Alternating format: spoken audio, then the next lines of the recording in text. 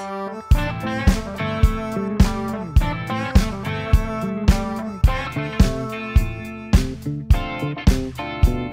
been holding out so long, I've been sleeping all alone. Lord, I miss you. I've been hanging on the phone, I've been sleeping all alone. Wanna kiss you.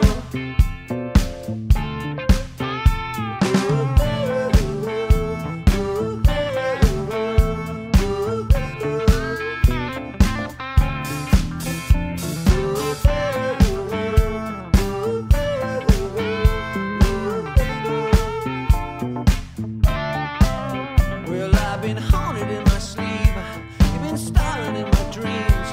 Lord, I miss you. I've been waiting in the hall, been waiting on your call. Lord, I miss you.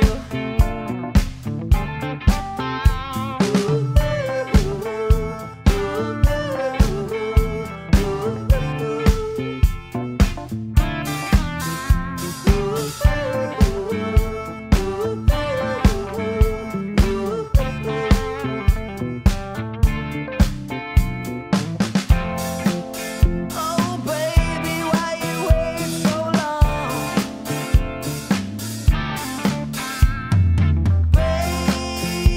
Baby, why you wait so long? Won't you come on, come on?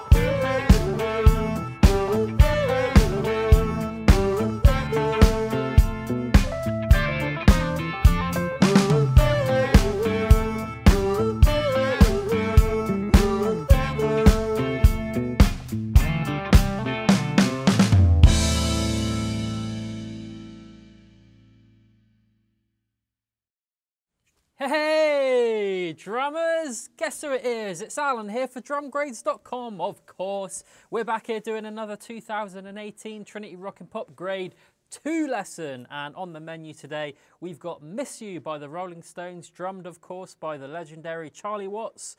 And it's a fun one. I like this one. Let me read the performance tips for you. This song features the open hi-hat sound.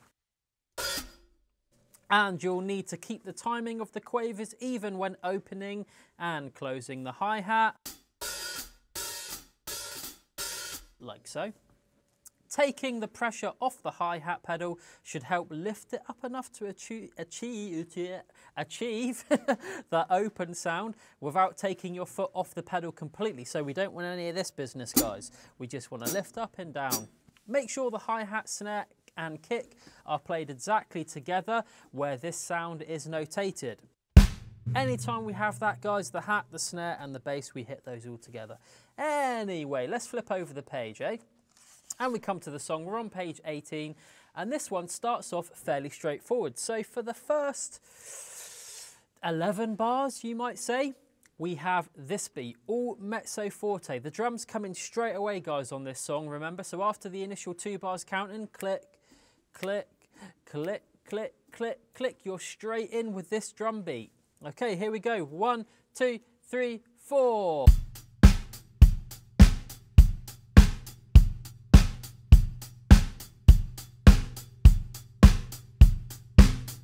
So now I'll slow that one down for you. Here we go. 1, 2, 3, 4.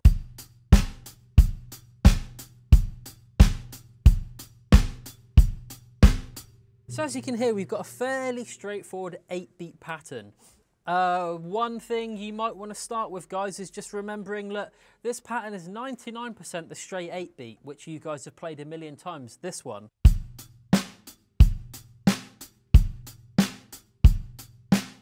But the thing that makes it tricky is we're now adding an additional bass drum onto the snare. So every time you hit the snare, you're also hitting bass. What that does is it creates what we call a 4 on the floor vibe. So 4 down here on the floor, the bass drum. You've got that constant quarter note crotchet kick pattern going down, which is really a common feature of so many different songs because it really gives the song a great dancing type groove. It really gives it a brilliant vibe.